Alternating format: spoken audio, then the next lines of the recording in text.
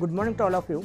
Now we are going to see how we are going to create the output file or the APK file, and that APK file you are going to store in an app store, or suppose how you are going to create the output file or the APK. Now when you click on the analyzing button, now you are just going to click on analyze. Here you are going to clean up the code. You have the various options. You can click on build. Now in the build option you have to click on the clean project. So first you clean the project. Once you clean the project, all the unbreakable or all the breakup files will be removed. So that means the jar files will be removed first, and after that we have to build the project.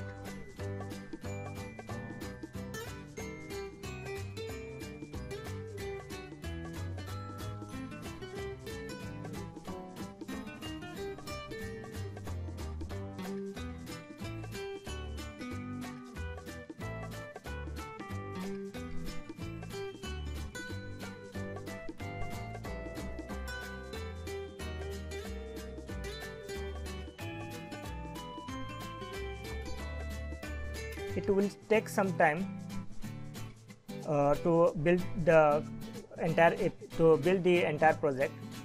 If there are more files, then it is going to give some time. It will take some time to build it.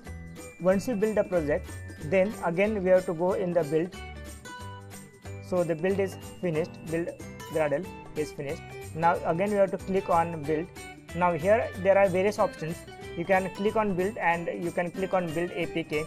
It is going to build the APK. You can click on the generate signed APK. If you want to give a signing of the APK, you can use this option also. You can click on analyze APK also. From analyzing APK, you are going to give the location. When you click over here, you can get this location also. So the location will be your project name, app, build and output and APK. So you can just copy and paste this location, and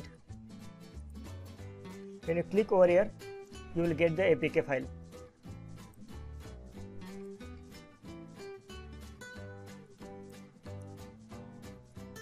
So you will get the APK file like this.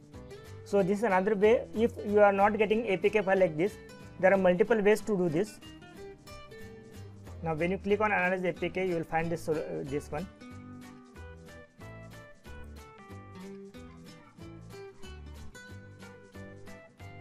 Click and build APK. The APK will be built. So you will get Gradle build is running.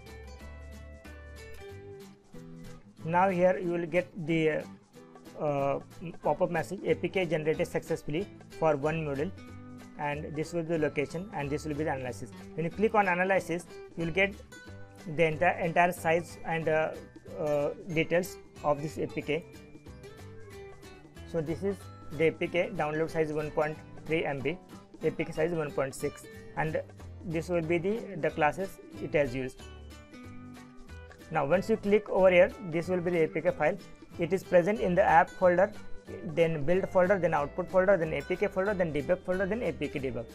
Now this will be, you will get the location from here also. Click on this build and build APK. Click on local. When you click on local, it will be open your APK file. Now this will be APK file. You can get this APK file in your mobile, and you can check the output. So this will be the APK file or this will be the output file. This file gets automatically generated, so there is no big task to create it. Again you can do the signing of the APK also. For the signing, you have to click over here. You have to click on generate signed build APK. You have to select the APK. You have to give the next. You have to give the key store path. By using a hash key, you can create the passwords also. So here we have to fill the details, and you have to click on the next and finish. That's it, your APK gets created. So there are multiple ways. By simple ways, you can click on build, you can click on build, and you can click on build APK. The APK gets created and it will be stored on this location. in the output file, output APK and debug. Now suppose you have created APK, you can store it in a app store also. For that, simply you have to go at the playstore.google.com/apps/publish and /signup. Now this is a very simple process. Just you have to sign in with your Google account. So I just sign in with my Google account. You have to just accept the terms. So I'm going to click on the accept the terms.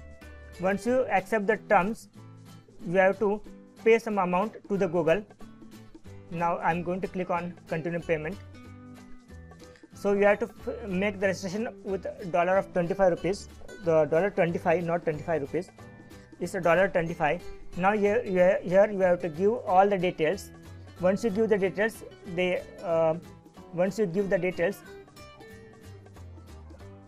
your account process is finished. Now by using that your paid account, you are going to upload your APKs. So anyone cannot be uploading your APK files. You have to give some amount to Google, and after that your paid registration is done, and after that you are going to allowed to upload your APK files. So this was about how you are going to upload the APK files, how you are going to generate the APK files. So this was the end of the session. If you have any doubts, any questions, you can put on the comments. Thank you.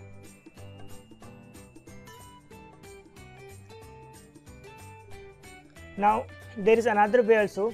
Means suppose I want to suppose I want to use APK file directly on my mobile. Then click on the APK, and now here click on over here.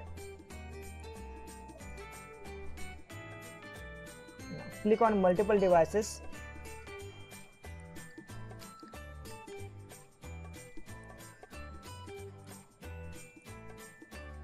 Now suppose you connect your mobile, you will get your mobile over here.